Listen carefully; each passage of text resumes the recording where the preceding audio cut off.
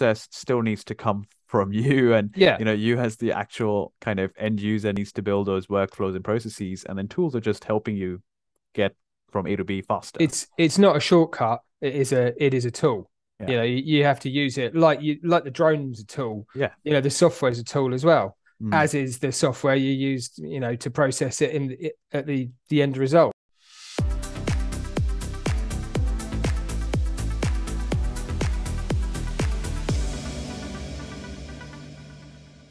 Hello, Hello, Alex. How you doing? I'm good. Good with my stripy top on. Stripy top, just yeah. There we go. Stripy Yeah. top. I've got Yeah. hammer colors on, similar to hammer colors. Yeah, I feel if there was a green screen behind me, I'd disappear, most probably. Yeah. So here we are. This is week 6. Yes, it is week 6. 6. Yeah. 6 weeks of podcasting. Mm. I think we're doing all right. There's plenty of subjects we've been talking about, Yeah. plenty of people interested, plenty of views, quite a few downloads of the actual podcast available on all good podcast directories. Yeah, I think we should open it up to the audience for the next topic. So if I think people listening, if they want us to cover the next topic, they can suggest it in the comments. Or That's a really good idea. I like that. And Yeah. we also discussed at the end of last week when we'd stopped recording that I think we may start introducing guests.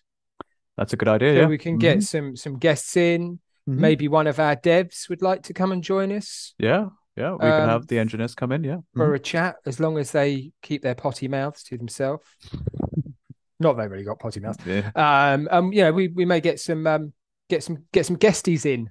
Yeah. From our partners or whoever, really. Yeah. If there's anyone listening wants to be on the pod, just let us know. Yeah, that'd be good. Yeah. Get some surprise guests. Yeah. Yeah. Let's do that. Let's do that. So yeah, if there's anyone out there that wants to join us on a podcast, or you've got any suggestions about what you want us to talk about, you can drop us an email, team@hammermissions.com, and we'll take anything into consideration as long as it's drone and tech related, of course. Yeah. Drones, data, photogrammetry. Yeah. We don't want to be talking about cars or Hollywood. Yeah. Yeah. Not as the main subject, at least. Not as a main subject. I'm quite happy to talk about Hollywood and cars because I like both. But drones is where we are. So this week we should be talking about how to improve the quality of your 2D maps and 3D models. That's it. So that's an interesting topic for those that have already been creating their maps or models already, and are now looking to optimize the quality of these models. Yep. So it's not just about creating a model, but how do you create, the best model possible or the best map possible. And especially if you're doing repeat stuff, so if you're doing repeat maps or repeat inspections, how do you progressively improve the quality of the map or the model as you go on? So I think that would be interesting to discuss. Where should we start, Alex? What do you think? We should start with, as it says on my list up here, Okay. lighting and exposure settings. Okay. So obviously very important, Mhm. not only in things like photogrammetry and mapping, lighting and exposure settings in any form of photography or filming is obviously very important. Overexposed images are no good. Underexposed images are no good. Same with lighting and brightness. So kind of, where do you start? So we've always said that auto exposure settings are not always the best way to shoot your end product, your photogrammetry or your mapping. So a good suggestion would be, so by all means use auto, but use auto to the point where you can go up and find your light settings, your exposure settings, and your lighting settings. And then once you're there and you're happy with what auto exposure is giving you, then set that manual. Right. Set that on manual. Yeah. So when you fly the rest of your mission, if the light changes with auto exposure, your pictures are going to change. They're going to go from light to dark. They're going to look horrendous. Trying to splice those images together is going to cause problems with the software. So, set your exposure to a defined point or a defined level that you're happy with, and stick with it. Yeah. Yeah, because the challenge is that whilst you're flying, especially if it's a day with constantly changing, weather patterns or conditions, or, you could suddenly have, you know, suddenly you could have cloud cover and Yep, sun emerging from the cloud cover, and now some areas of your site or your asset are much more well lit as opposed to others. And then if you have automatic exposure, it will try and correct for that, which means that some of the images will end up looking a lot darker than others, and that's right. some images will start looking a lot more exposed than others, and you sort of end up with this mishmash of images at the end, which, if you think about what 2D maps and 3D models are, they're essentially outputs of photogrammetry software. Yes. And photogrammetry is not able to identify features in two different images if they don't have the same, if the pixels that represent those features don't have the same exposure. Yeah, I mean, if the quality varies throughout your your captured imagery, then the software is going to struggle to sort of geolocate or represent, put those pictures back together. I'll put my teeth in sooner or later in this thing. just to Yeah. just to explain to our listeners and viewers, I haven't been very well over the last couple of days, so I'm a bit today, but Yeah. we'll get there. We'll get there. It'll be fine. Don't worry. Mm. So yeah, lighting exposure settings, very, very important to produce your high quality end result. Yeah. And the other thing to be said here is that a lot of people should try to get this right on the field itself.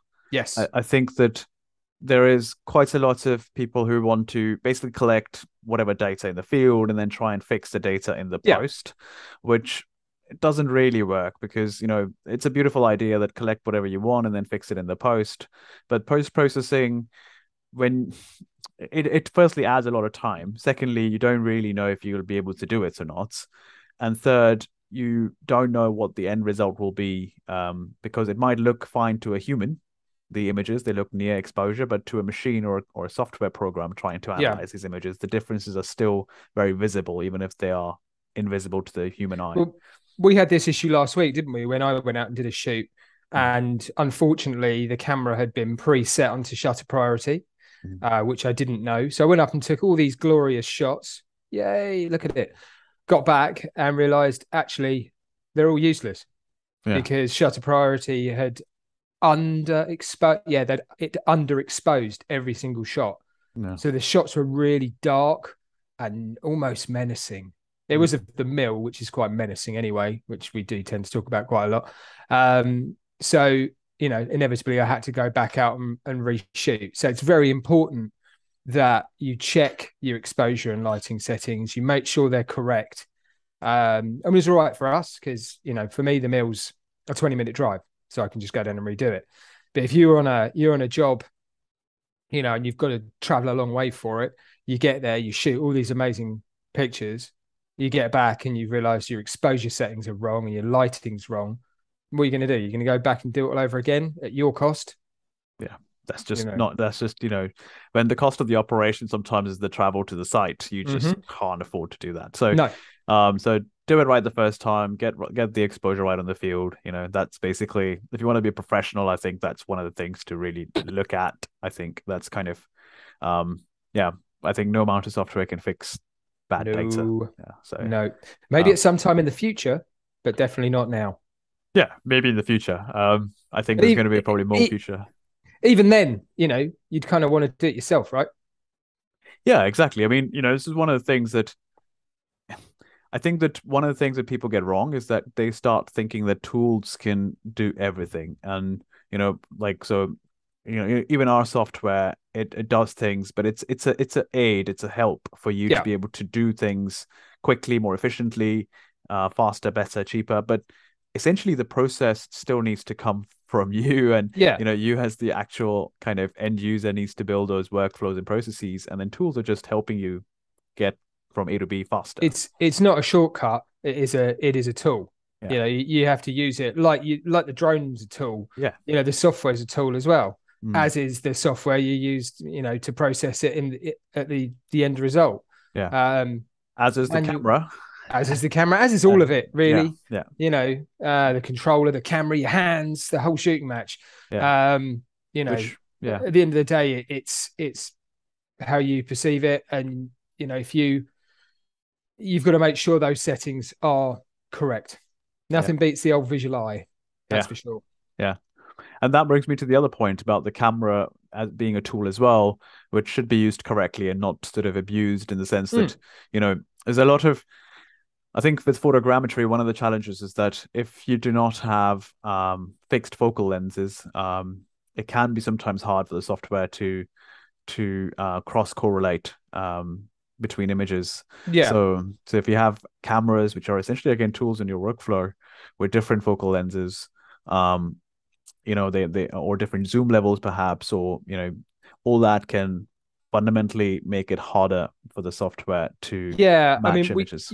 we have had people ask, what if I shot, do this from a drone and then take some ground shots with a camera. So we can also talk about Nadir and Oblique, or Nadir versus Oblique, or Nadir and Oblique together. Yeah, absolutely. So all depends on what you're trying to do. If you're trying to do a 2D map, um, then Nadir, which is just the top-down imagery, Yep. is sufficient to get high quality data. If you're trying to do a 3D model, and it's potentially a vertical structure, something with a height to it, then you need to get oblique imagery. And You oblique do. imagery is basically not top down, but angled imagery with a drone looking at an angle at the asset.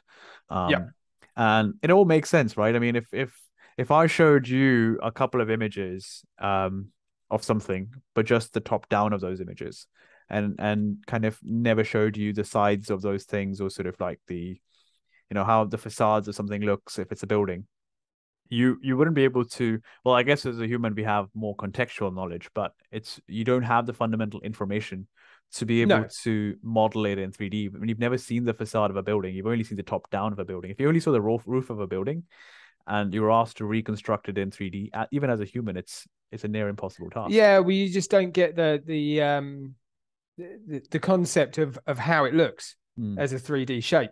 mm, Um, a lot of yeah, I mean, Google Maps is a great example. mhm, Some places, London, Brighton, large cities and built up areas, they have done in 3D. mhm, But if you come out to kind of my way, for example, in the middle of nowhere in East Sussex, everything's flat. You've mhm. got no context of how tall something is. Mhm. So that's where oblique comes in. Yeah. East Sussex, by the way, for viewers that are not in the UK, Yes. is Sorry. southeast This is the southeast England. UK. Yeah, It's down here yeah, the by the southeast of England. Yeah, south coast. yeah, South coast of the UK south. Yeah, is where I am from, or where I currently reside. there we go. Um, Yes. so yeah, you were saying that there are areas which don't have 3D models Yeah. on Google Earth, and you can't really, even as a human, understand. So I think it really boils down to giving the software those oblique images that it can use to create a 3D representation, Yes. a 3D model. And high quality means that they should also exist with the top down, that is the Nadir photos. And one of the really important things there is to make sure that the Nadir and oblique imageries overlap, because it's not sufficient that essentially you have those imagery. You need them to overlap, because again, you want the software to be able to identify these features and understand their 3D positioning. And if they don't overlap, it's very hard for the software to figure that out. Yeah. It needs to be able to recognize that that's the top and that's the side. Yeah. And that overlap gives the software that intelligence, I guess, if you call it that, Mhm. to know where the top ends and the sides start, and how to mash those two together to make the full 3D Yeah. imagery. Yeah. It's I guess another way to explain this is that if you think of a chimney on top of a building, and that Yeah. chimney it can be seen in a top-down photo, and then Yep. also can be seen in a oblique photo. Um, the more photos you have of that chimney, whether it's top down or oblique, the more data points the software can use to estimate the 3D position of that chimney. Yep. And more accurately as well. So yeah, so if you don't want your buildings to look blobby or your 3D models not to look blobby, then best to get both. Yeah, obliques is definitely where it's at. Mm-hmm.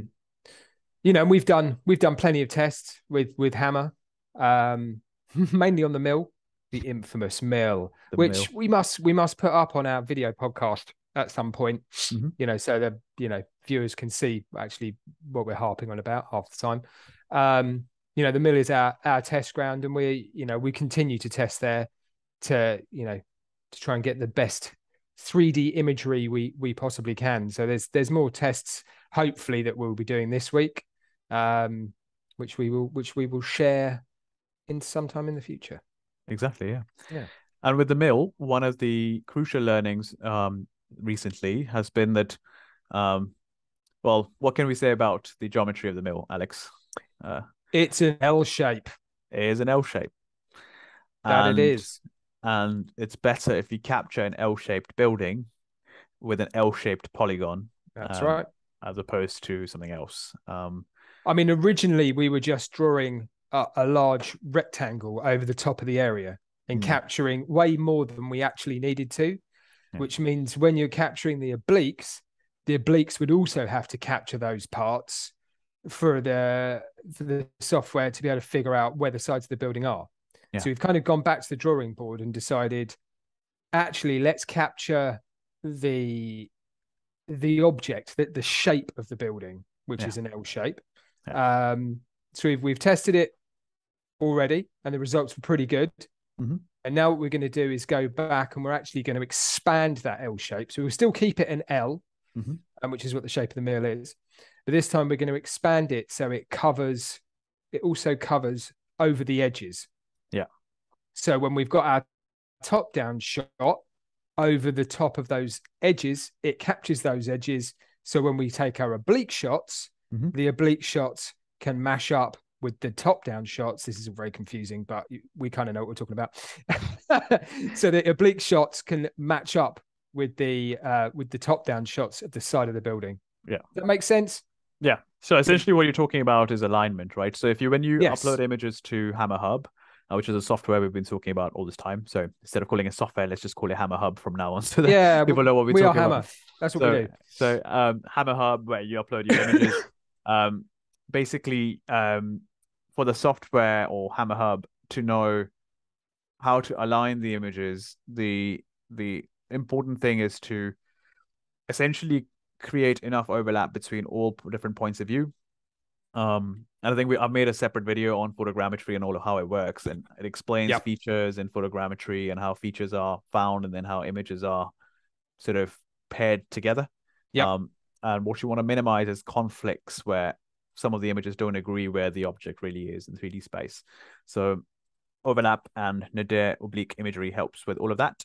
And following the shape of the object also helps with that, because it minimizes those conflicts that you could have in trying to create a 3D model from 2D images.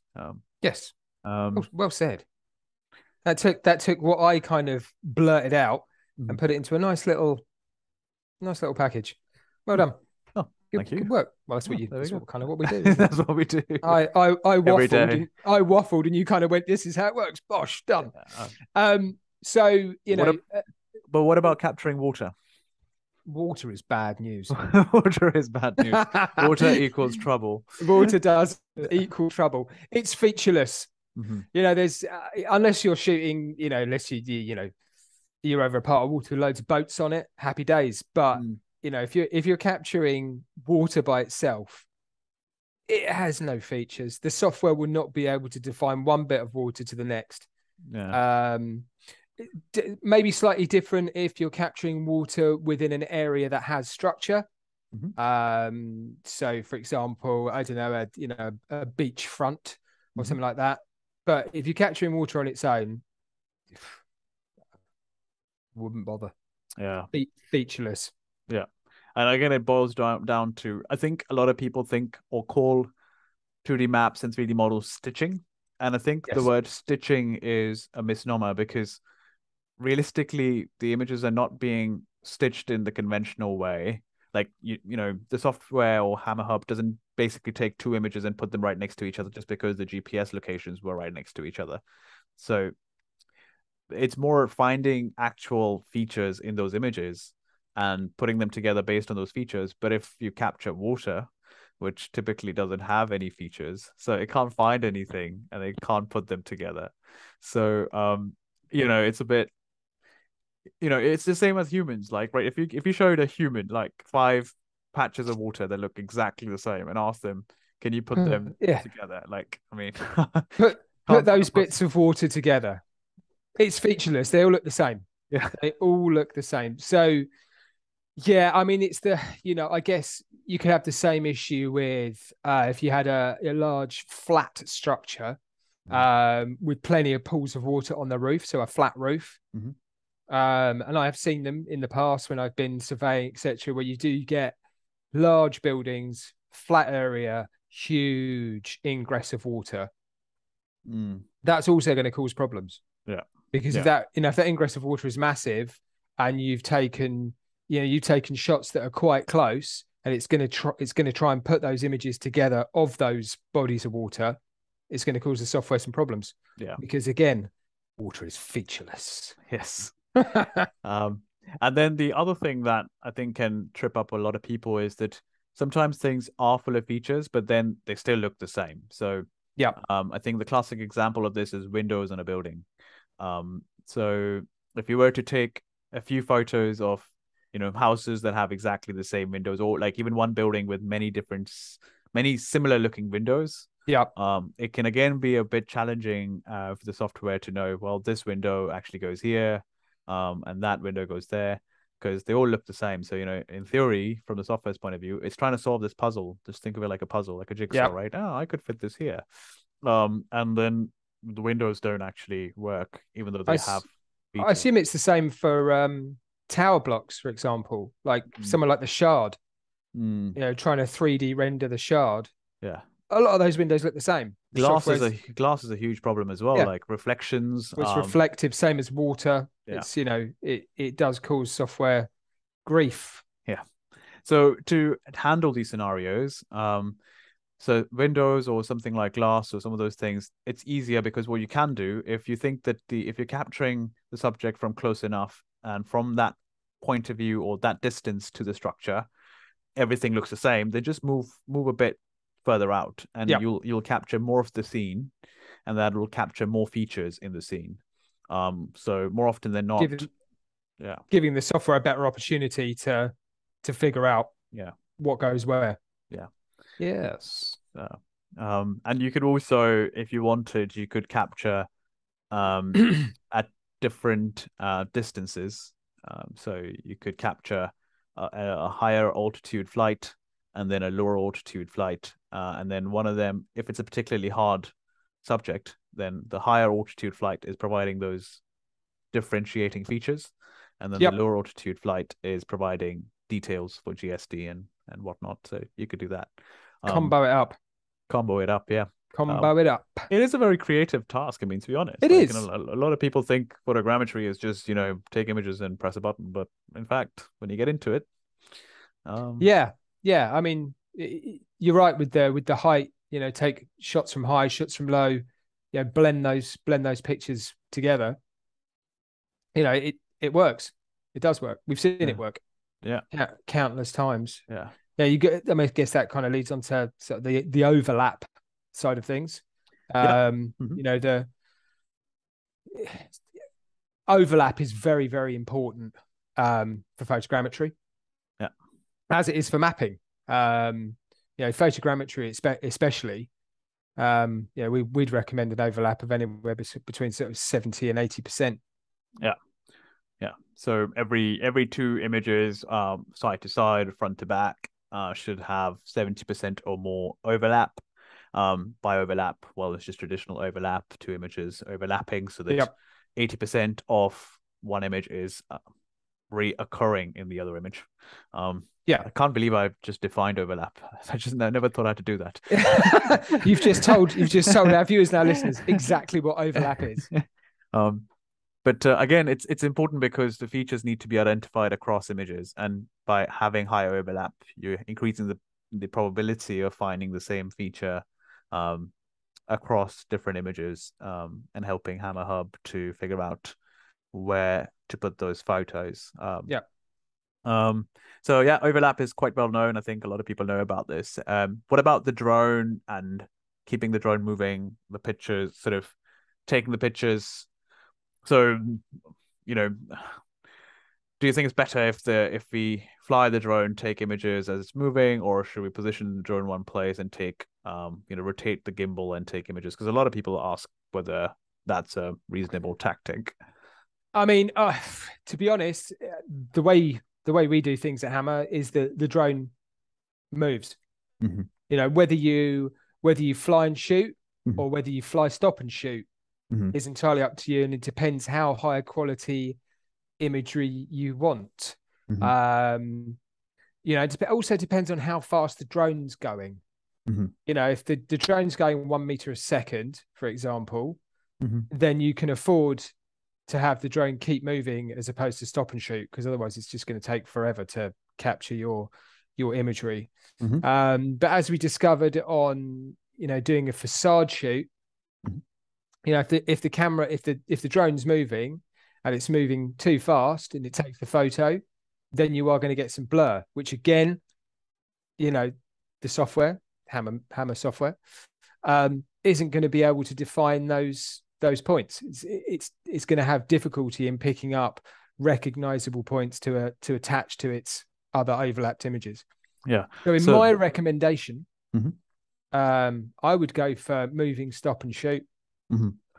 Yeah, I think there's so many parameters here. It's very hard to provide an So, absolute, use this every single time. But yeah, more often than not, if you want crystal clear images, um, then stop and take the photo and you capture all the details. yep, If you want to keep moving, then because obviously some jobs are really large and you can't stop and take photos because it'll take forever to get everything yeah, captured. For those jobs, yes, use something like the mapping mode where you're flying and taking images all the time. I think the important thing there is to, as you mentioned correctly, to reduce motion blur, and you can reduce it like to the point where it doesn't matter. It's negligible yeah, from the perspective of Hammer Hub. So essentially, for that, what you need to do is you need to calculate what is your expected motion blur.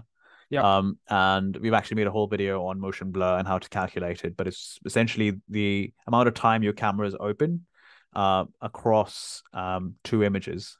So if you multiply those two things together, you can get your essentially motion blur. And then if your motion blur is less than 1 times your GSD, definitely less than 1.5 times your GSD, then you will get good results. We have a completely separate video on that, so we do. we'll link it on here so that Yep, you can go have a watch. But yeah, keeping the drone moving for large jobs, good idea. Stopping it for small jobs, good idea.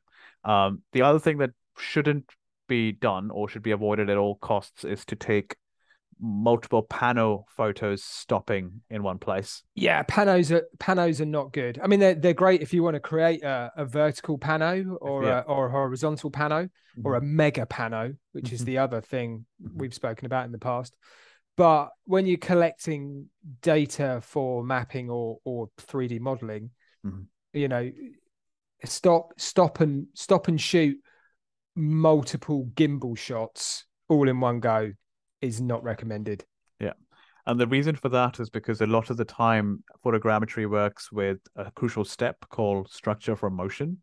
Yep. As the name implies, you're trying to approximate the structure from motion.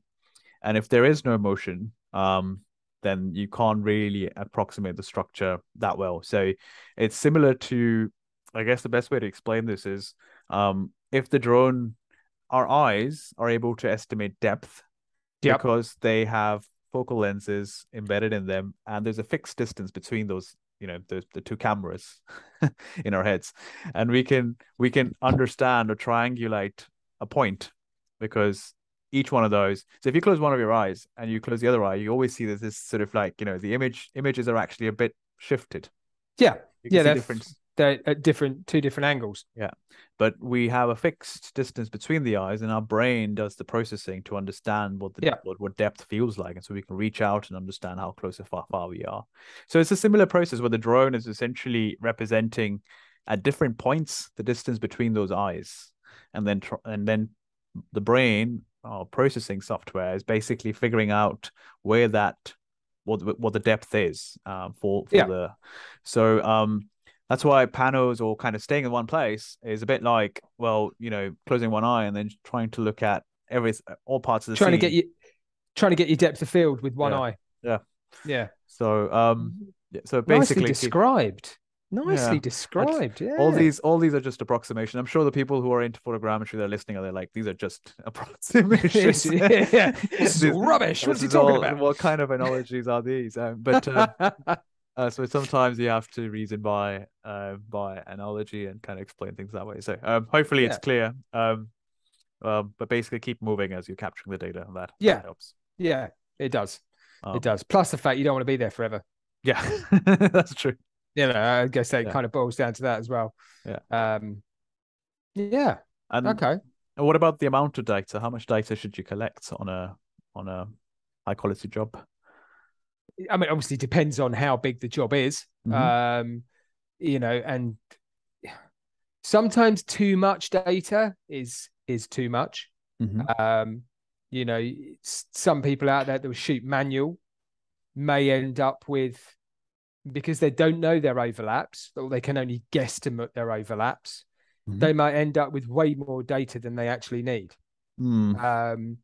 So it's hard to define how much data, because it all depends on what job you're doing. Also depends on what camera you're using. Yeah. Because, you might be using a Mavic 2 Pro or a Mavic 3, that has a 20 megapixel camera, a fixed focal, or you might be using, for example, a P1 or a Phase 1, and those higher megapixel cameras will collect more data. They will have more information per shot, and obviously the file size will be bigger. So it's hard to define how much data to collect. Yeah.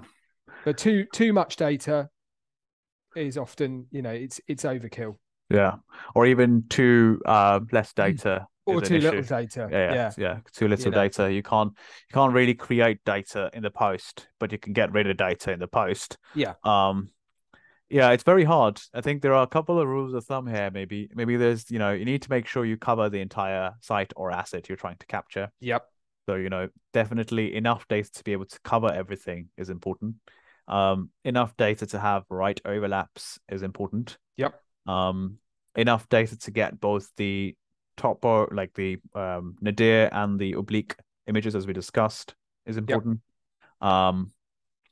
And then hitting the right GSD is important as well. So depending on how close or far you need to be from the structure, and as you mentioned correctly with the camera sensor you're using, all of those factors play into how much data you're going to collect. There is a trade-off here. Too little data means you will not have a great 2D map or 3D model because you missed to capture some areas. Missed bits. Or too much data would mean that you are now spending a lot of time moving that data around, uploading it, and it's taking time to process, and you can't actually share it easily with your end customer. Or you have to spend time trimming the fat and getting rid of the stuff that you don't need. Yeah. So there is a fine line. Yeah. It's figuring out where that fine line is depending on what job you're doing. Yeah.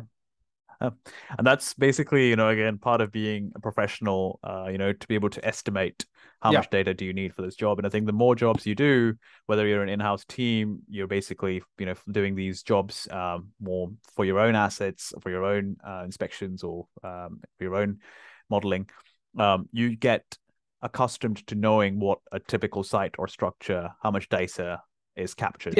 So the more you do it, the more kind of intuitively how much data it would involve. I mean, the mill, I know every time roughly how much data I'm going to get. Yeah, exactly. Because I've been there so many times. That's a little in-house project.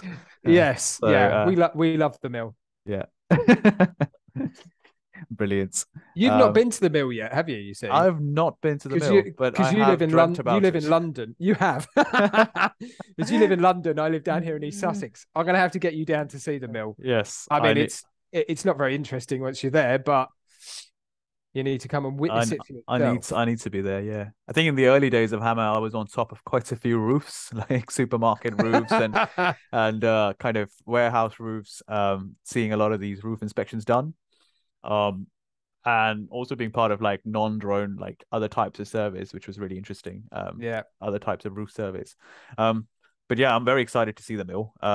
To see it in reality. I've seen it I've seen it as a 3D model so many times and probably a couple of photos that I've taken with me in it or the drone in it. But yeah, you have to come down and have a look. We need to do that. Yes. Yeah. That will be maybe the next one. Maybe we take the entire team for a day out. A day out to Robertsbridge. There we go. I'm sure they'll love it. I mean, it is literally in the middle of nowhere. Nice little village. Yeah, could be a countryside, offside. Got a lovely curry house. Oh, there we go. Robertsbridge. Best. I would say it's the best one in East Sussex. Well, there we go. We've got a next team lunch sorted. There you go. All sorted. Cool. So there you go. I guess that's in a nutshell, albeit quite a long nutshell, quite a big nutshell, how to improve the quality of your 2D and 3D models. Yeah. Your maps and 3D models. Yeah. So a quick rundown. Let's do a quick rundown. So make sure your lighting is great. Good exposure settings. Make sure you're using fixed focal length camera, so you're not mixing cameras, or if you are, they are of the same spec as much as possible. Make sure you're capturing Nadir and Oblique imagery, and they overlap.